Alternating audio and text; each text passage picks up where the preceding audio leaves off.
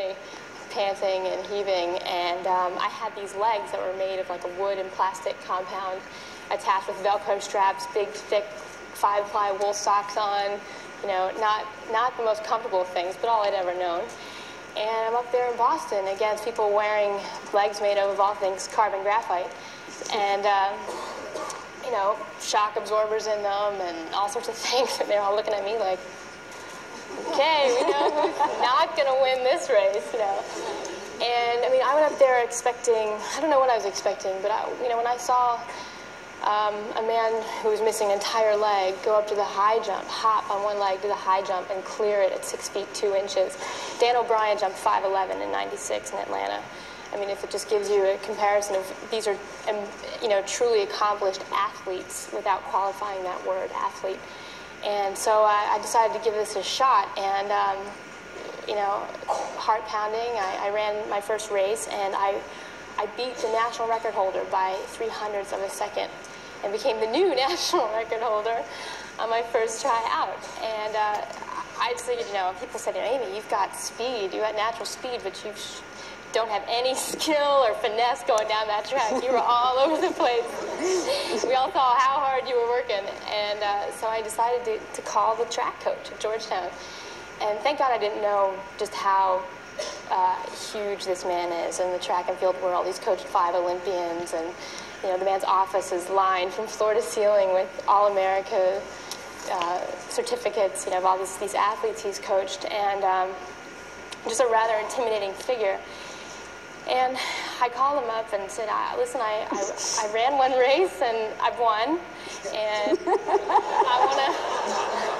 I want to see if I can, you know, I need to just see if I can sit in on some of your practices, see how what drills you do, whatever. That's all I wanted, just 2 practices. Just, can I just sit in and see what you do? And he said, well, we should meet first before we decide anything. You know, he's thinking, what am I getting myself into? So I met the man, walked in his office, and saw all these posters and magazine covers of people he's coached.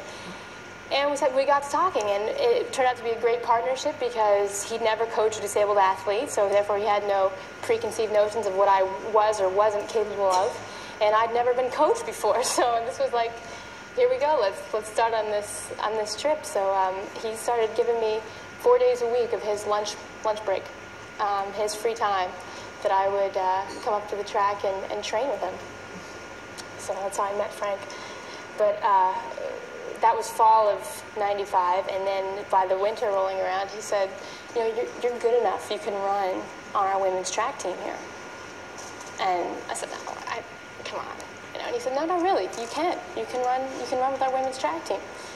So spring of 1996, with my goal of making the U.S. Paralympic team that May, coming up full speed, I joined the women's track team, and no disabled person had ever done that, run at a collegiate level. So I don't know, it started to become an interesting mix. Well, why don't you tell them, like, on your way to the Olympics, but a couple of memorable events happened at Georgetown. Why don't you just tell them? Yeah, well, you know, I'd won everything as far as disabled meets, anything I competed in, and, you know, training at Georgetown, knowing that I was going to have to get real used to seeing the backs of all these women's shirts, and I'm running against the next FloJo, and they're all looking at me like, what's going on here? And you know, putting on my Georgetown uniform and going out there and knowing that, you know, in order to become better, if I'm already the best in the country, you know, you have to train people who are inherently better than you. And I went out there and made it to the Big East, which was like sort of the championship race at the end of the season. And really, really hot. And it's the first, I had just gotten these new sprinting legs that you see in that bio. And I didn't realize at that time that the amount of sweating that I would be doing in the socket actually acted like a lubricant, and I'd be kind of pistoning in the socket. And at about 85 meters of my 100-meter sprint, in all my glory, I came out of my leg, like almost came out of it in front of like 5,000 people. And I mean, just mortified, and because I was signed up for the 200, you know, which went off in a half hour.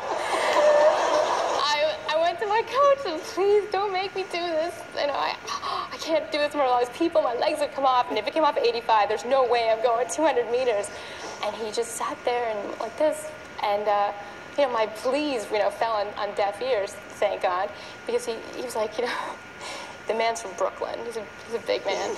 And he says, hey, mate, so what if your leg falls off? You pick it up, you put the damn thing back on, and finish the goddamn race.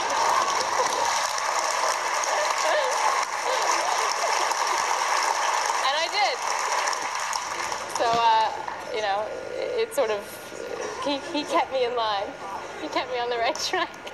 So then Aimee makes it to the 1996 Paralympics, and she's all excited. Her family's coming down. It's a big deal. She's now 2 years you've been running? No, a year.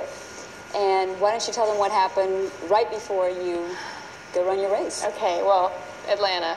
The Paralympics, just for a little bit of clarification, are the Olympics for people with physical disabilities, amputees, persons with cerebral palsy, and wheelchair athletes, as opposed to the Special Olympics, which deals with people with mental disabilities. So, here we are, like a week after the Olympics, and down in Atlanta, and I'm just blown away by the fact that, just a year ago, I got out on a gravel track and couldn't run 50 meters.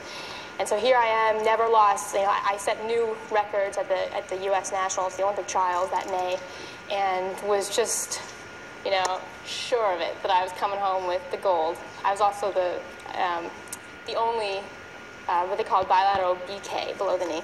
I was the only woman to be doing the long jump.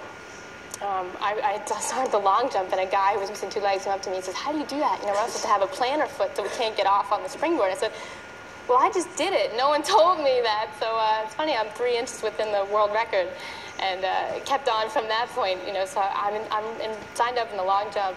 I made it to the long jump and the 100-meter. And I'm sure of it, I made the front page, my hometown paper that I delivered for 6 years, it's like this was my time for shine.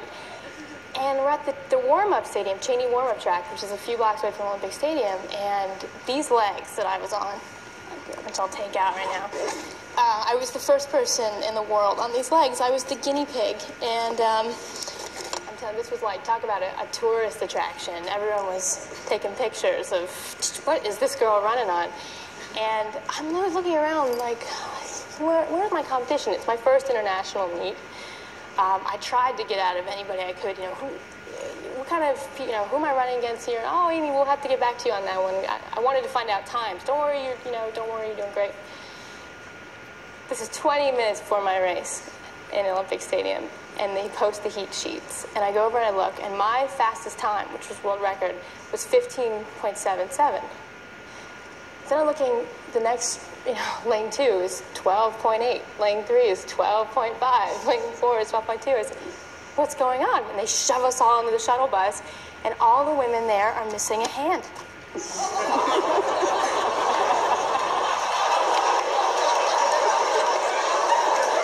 I'm just like, and they're all looking at me like, which one of these is not like the other, and I'm sitting there like, oh my God. I'd never lost anything, like whether it be this scholarship or, I'd won 5 golds when I skied and everything, I came in first. And Georgetown, that was great, I was losing, but it was the best training because this was Atlanta. But here we are, like, creme de la creme, and there is no doubt about it that I'm going to lose big.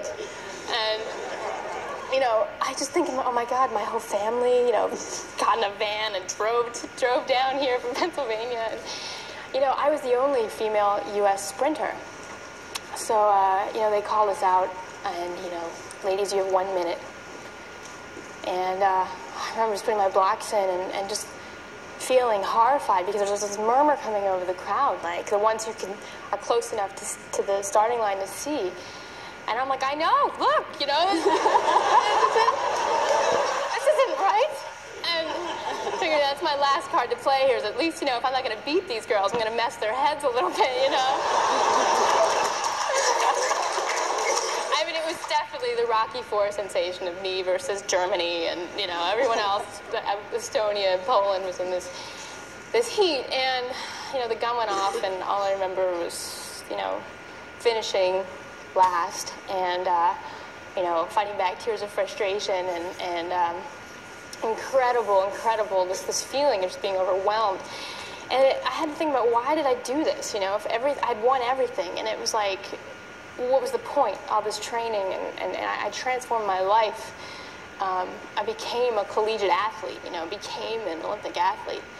And it made me really think about how, the achievement was getting there. I mean, the fact that I set my sight just a year and 3 months before that on becoming an Olympic athlete, and saying, here's my life going in this direction, and I want to take it here for a while.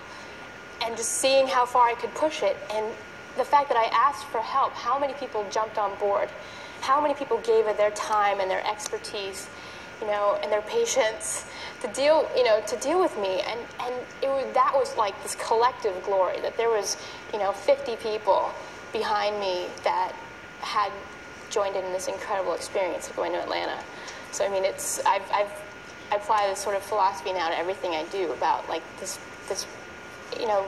sitting back and realizing the progression, like how far you've come at this day to this goal.